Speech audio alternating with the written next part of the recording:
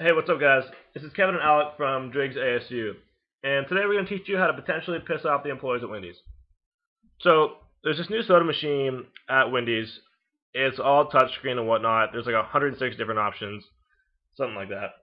But anyway, I'm going to play it safe with this Cherry Coke. But there's a secret menu under the water section. There's three bubbles you got to press. There's one here, here, and here. After hitting all them, you pull up to a menu where you can see like drink statuses, ice levels, employee socials, store income, and finger chili recipes. Nah, honestly, it's nothing too special. But if you guys run into one of these machines, I definitely recommend at least trying it. Thanks for watching, guys.